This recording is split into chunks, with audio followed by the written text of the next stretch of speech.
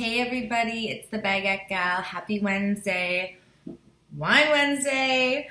Before I get into anything, seeing as that I started with Wine Wednesday, I just want you to know that I have reviewed 2 wines for you on this momentous occasion.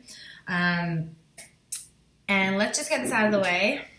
This wine sucks. This is the Connoisseur Viognier. And it was awful. So don't buy it. I think I was disillusioned. Well, not disillusioned. When I was at Trader Joe's in California last week and the wine was so cheap, you know, I was scared to buy a $5 bottle of wine, but it was so good and that guy was really helpful. And then, so this one was $10 and I think one of my subscribers suggested it. I'm sorry.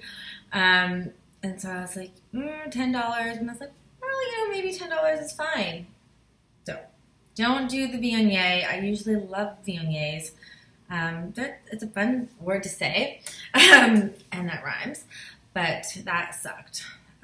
So, you're welcome. Don't do it.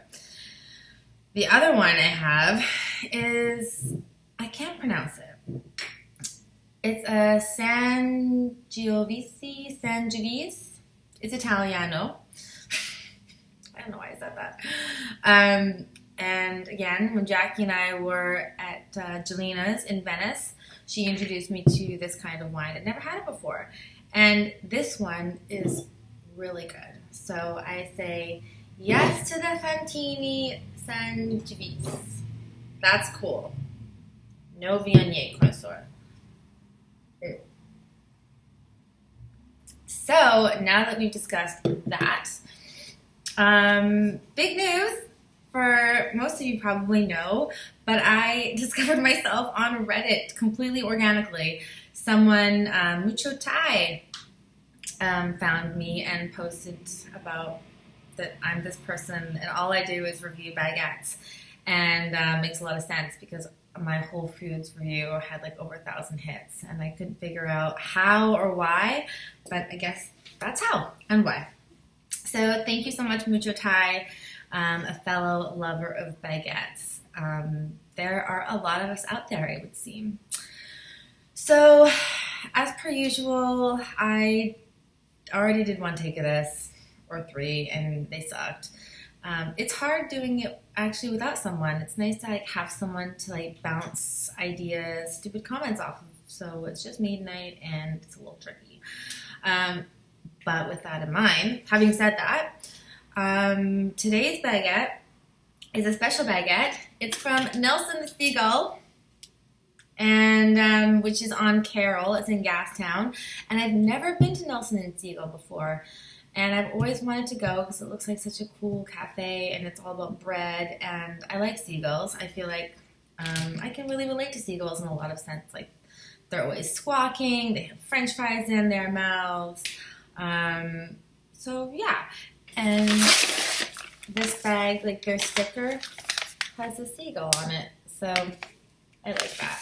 And it came in totally paper bag. And they even put a secondary bag on top because the bag didn't fit the whole baguette. So I asked them to put a bag on top. They did because I was on the bus and I didn't want the baguette getting exposed to any bus air, which is real.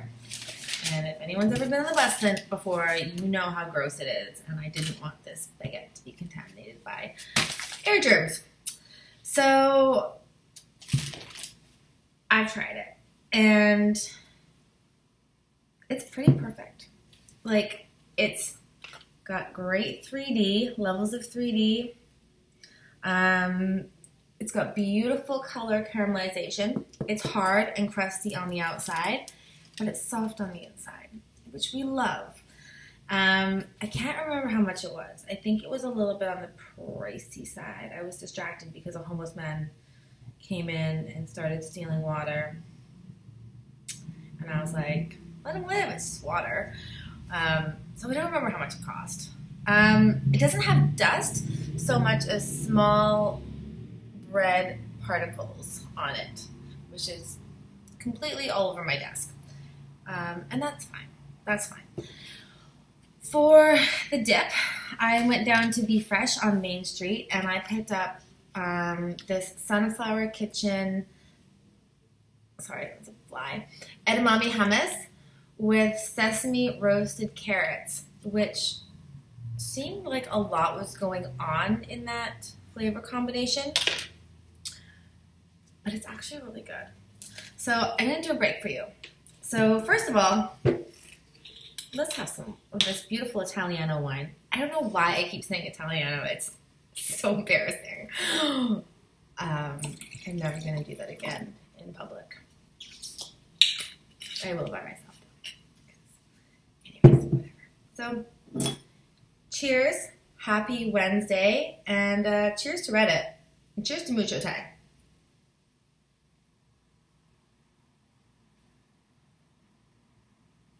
Yes, that's a good one. So, let's do a break.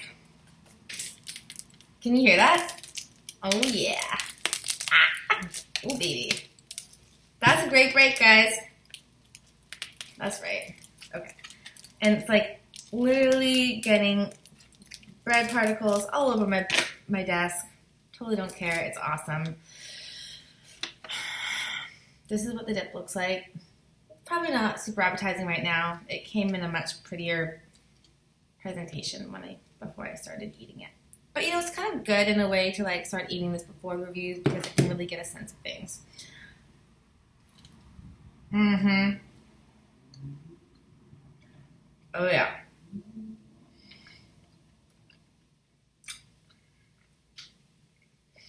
Inside is like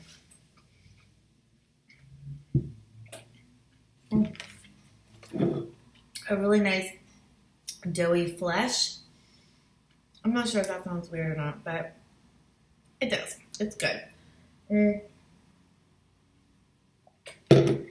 don't know, like, so it's kind of like when you break it, there's an area here that's super doughy, and then you have like the crustiness here.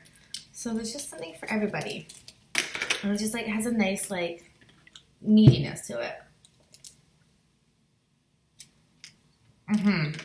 Like, I would proudly serve this as a baguette. But the Trader Joe's one was good. But they're just a little bit generic. You're like, look at that. I can't squish that.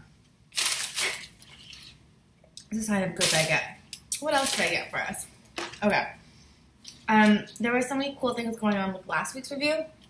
I wanted to add in a little bit more. So I picked up this vegan cheese called Chow Cheese. I got the cheddar one. I've eaten a few slices. Sue me. So, you know, I want to do it with fresh. I'm not sure if any of you guys have had this cheese before, but I mean, and no disrespect to Daya, I love Daya cheese. This is just like, it's a little bit nicer. But Daya cheese is still great. But I just wanted to like put some cheese on the baguette because I miss cheese. I love cheese, and I thought, why not? Let's do it.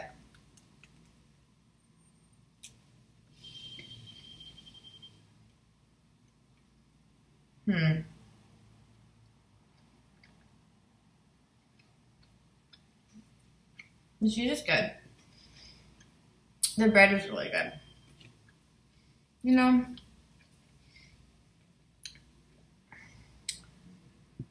I love where vegan cheese is going. I really do. And I love that no animals were harmed, but it's very, like, it's got a lot of things going on in there.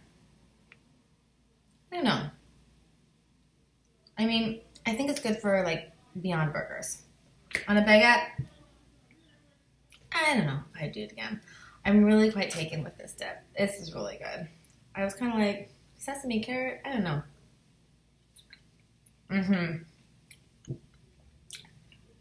This is great. Nelson the Seagull. And how can you just not love that name? I love it. Nelson the Seagull, you have a great baguette. I would say one of the best baguettes in the city, for sure. Sunflower Kitchen. Yeah, you rock this hummus. A++. And Fantini. This Sangiovese Italian wine. Also great. A perfect, pretty near perfect baguette situation is going on tonight. So, thank you. I hope that this was informative and useful and whatever else you came here for. So, yeah. Happy Wednesday. Thank you again so much for tuning in and liking. If you haven't subscribed, subscribe, because as soon as I get 100 subscribers, then I can customize my YouTube handle to the Baguette Gal. And yeah, I'll see you next time. Cheers from the Baguette Gal.